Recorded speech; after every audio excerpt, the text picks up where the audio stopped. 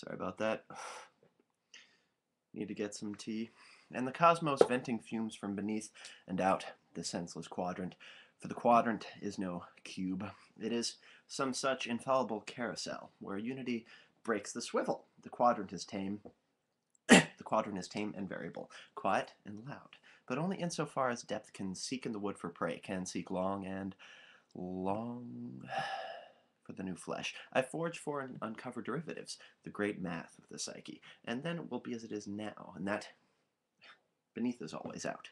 Above is out. To go within is to go even further out.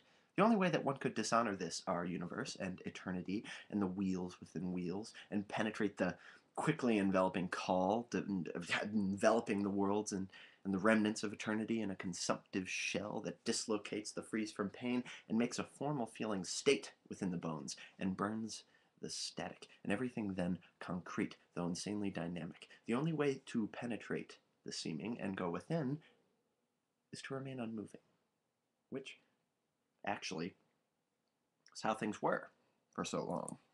Held over the hazard, the brink that is hazardous in the fall, held over the fall by the clasping concept of stasis to my shirt, pulling me back over the silent mouth of the abyss and onto staunch ground a few feet away. I stepped forwards and looked down, the chasm eddying in a while. I am in this case being metaphorical by transposing the way things were to an image of myself before a cliff. The damage is down to billions, and billions more.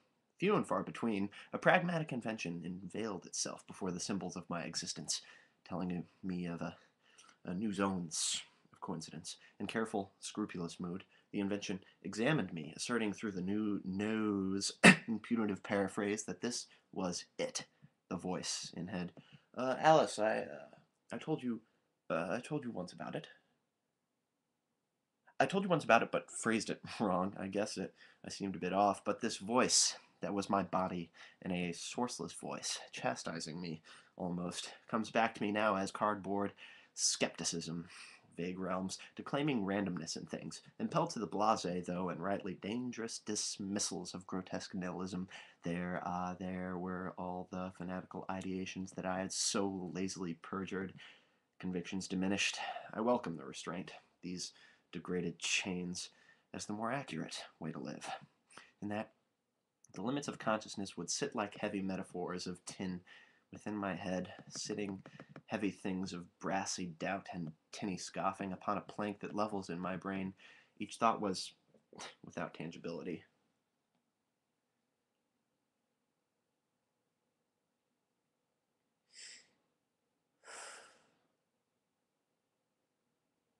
If energy can turn into matter as long as it reaches the speed of light, well, if thought could approach the speed of the unreal mind, well, then such thought as that would process through the foreign bodies of the brain as nice lacrimation from out the cage that is an eye weeping, the eye's a cage, a dislocation, bequeathing unto us all that we can see and none of what we can sense or understand.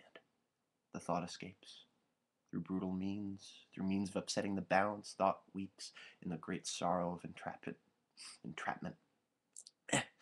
Darling thought, released from the entrapment of the unreal mind within a lithic hell. This pragmatism ultimately leads nowhere, since the way things are is mainly nonsensical, and any point that we could make is without a bit of nonsense, a point that ultimately leads nowhere. With a quiet, laden murmur, the cosmos beckoning the twirl of the dynamos to twirl again, as well as to start with the sequential competence, the manners of solid error into chimerical truth.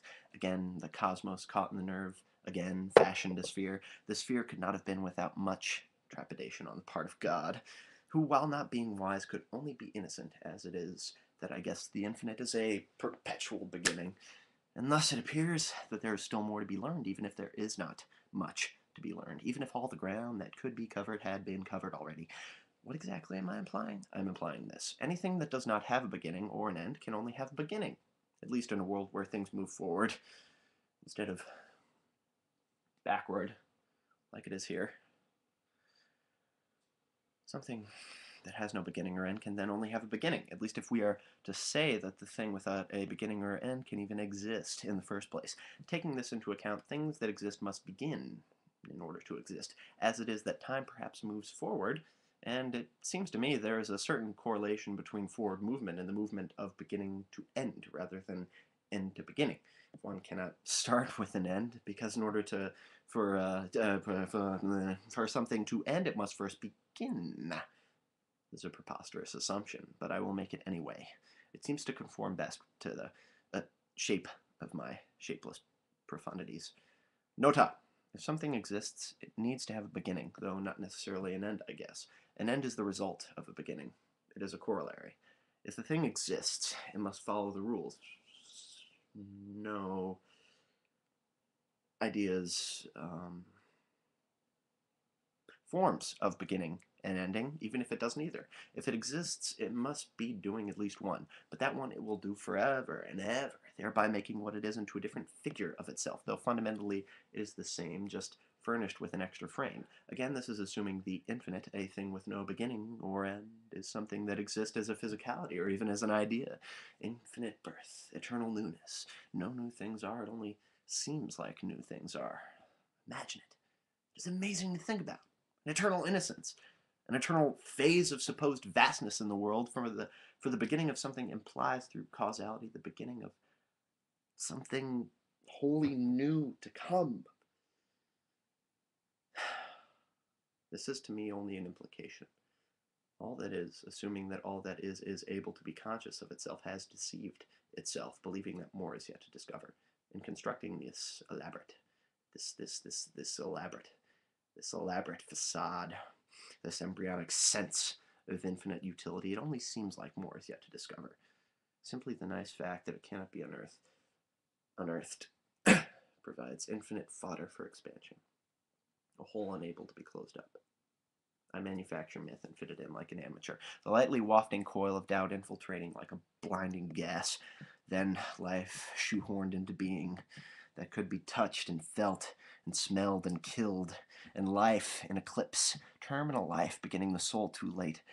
The graduate morning morphed to evening in the unreal mind, and the unreal mind the eternal object, circumference stricken of axis, living forever in solitude, an agate that is tapered off, the object of being, lacking sense, and lacking place, lacking time, ensconced within the tomb, and the useless squeeze box of time, living as time could live outside the unreal cosmos, as nothingness embodied, disciple to a horrific void, and the void itself an instant, never repeated, disciple to a fraction, deliberate scheme, tunnel from clear sight between the spaces unspent, between the fictions of movement and the minutiae, between the fictions of stasis, of pause and the behemoths, neither of which is a fiction, except they negate each other, and by existing frailly, side by side, do not seem to touch.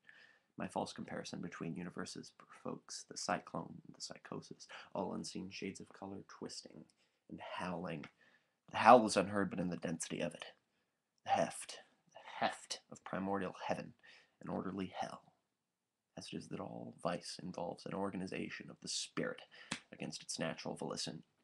And it seems to me that goodness is possessed of all humankind at the outset. And I suppose we make the choice to alter, in the face of a cruel, paralyzed world, the natural current of feeling given us by an infant God, and space the utmost feeling and sense, the utmost peculiar sublimity, caught, and fragmented and diced by immortal time and the arch of seconds, destruction, the giant sudden conflagration flares up and is dismissed by God, and the God within the subtleties of control too varied to be, too similar in kind to not be. Repetition, the coda of tangibility and life, though in type they differ. This is the veil thrown over the perfunctory universe that englobes itself in confusion and denies the power of itself for the sake of not knowing the limits of the cosmos it created. God, I guess, shall engage in a functioning ambivalence, precluding trial and error. As of one who knows but does not know he knows. As of one in the dark, needing no light to find the way out. However, the way out leads to another way back in. The way back in is an embryo, englobed by thoughtless, toiling questionings, reliance upon the enigma of self, to stay an enigma, since it seems to me that all of us stuck on this fucking planet cannot progress without the void in our souls, without aperture, without impenetrability. This enigma births an answer, itself by default blossomed from the enigma, and so is still an enigma. I am a ceaseless capturing of atoms. I am a completion, a compilation of deceit and error committed over the years by the ego of humanity, which to me can be found in each of our brains. The brain shall lead us to meaning. The ego shall lead us away from it. Individuality is a fucking cancer. It was incited as a reaction to a world of limits. In the beginning, there was no beginning, nor any sort of end.